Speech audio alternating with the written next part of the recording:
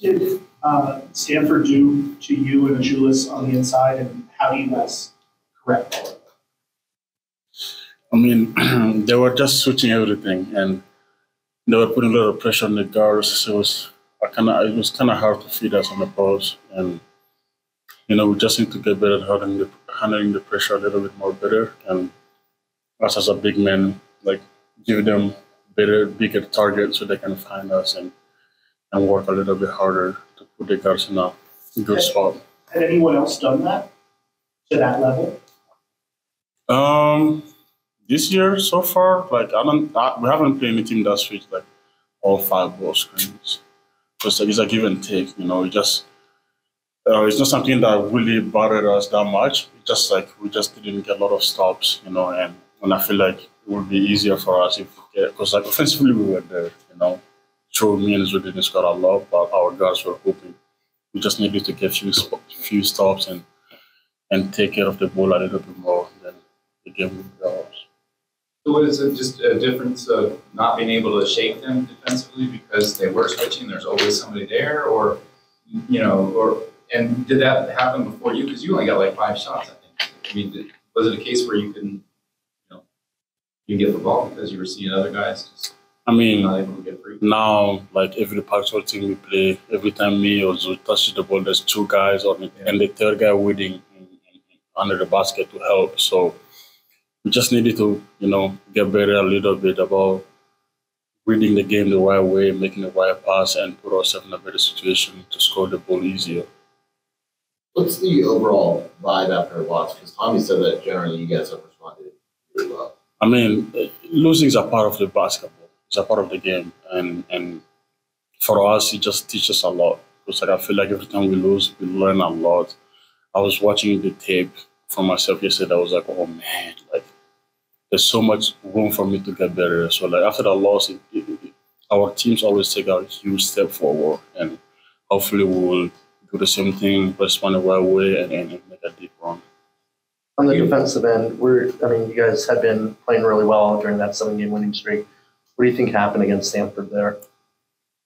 I mean, we just didn't execute the game plan well. It was a little bit complicated. They challenged us a little bit, and for most of the part we did good, but like we were kind of like, let some switches were not tight, and it cost us a couple of baskets. So we just needed to lock in more and taking care good of the game planning.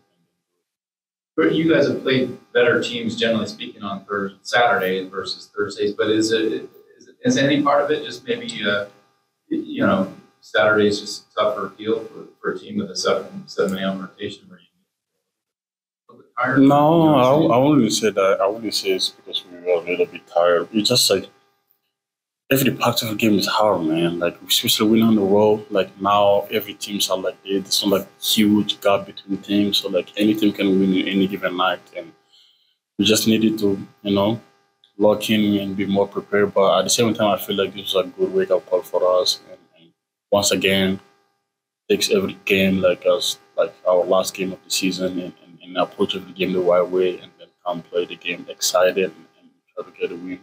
You feel like, too, even though Zoo's obviously gathered a lot of attention defensively, I mean, do you feel like teams are playing you better after the kind of start you got off to the season? Is it tougher to do what you like to do?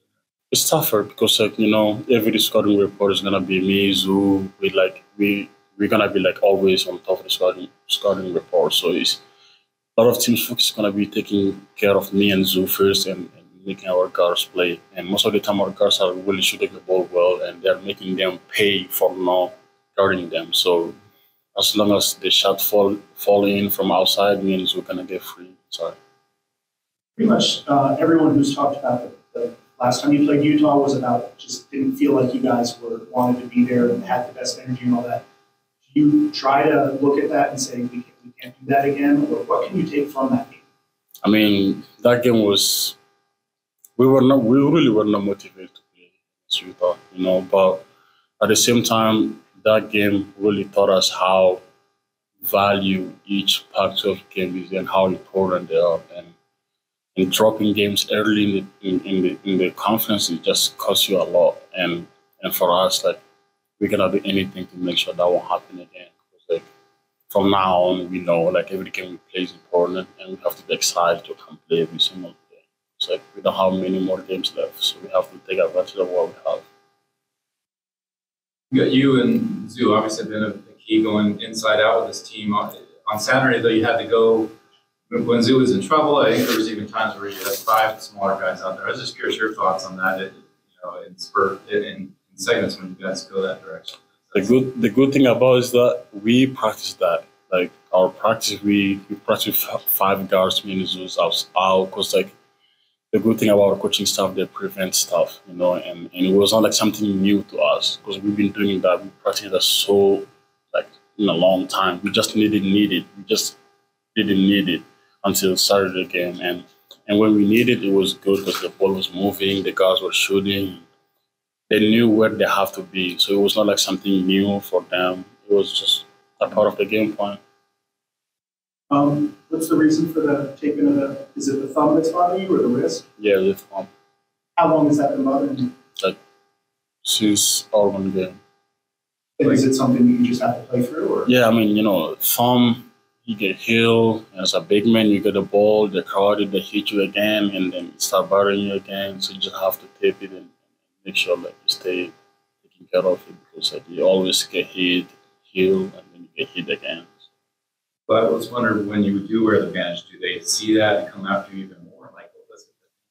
Possibly, but like you have to do what you have to do to protect yourself. I don't think anyone's gonna be that, such a like a bad player to try to like purposely try to injure someone because this is just a fun game we all love to do. So I don't think anyone's gonna come intentionally to try to hit you at that spot, but it happens. So a little sprain on your thumb then? Yeah. But how about the rest of you, like stamina wise? You feel like you're all the way back after the incident? No, I think I'm good. Yeah, that was a month ago, so I'm 100% good. How much of an adjustment was it to play with that wrap? Did it change anything out for you out there on the court? No, really. So no, didn't change anything. We just talk about Utah. What about Brandon Carlson, their big guy? Particularly, he can stretch you out. What kind of challenge does he pose for you? I mean, he's a good player, So for me to guard him is just a challenge for me. Get better as a player because it's a give and take. Because like if he stretch out and then he has to guard me again because like I'm gonna guard him and he has to guard me. So it's give and take. I'm just gonna do the best thing that I can do for the team to win it and make sure to play good defense on him because he's one of their best players. So it's a challenge for me and Zoo to take care of him.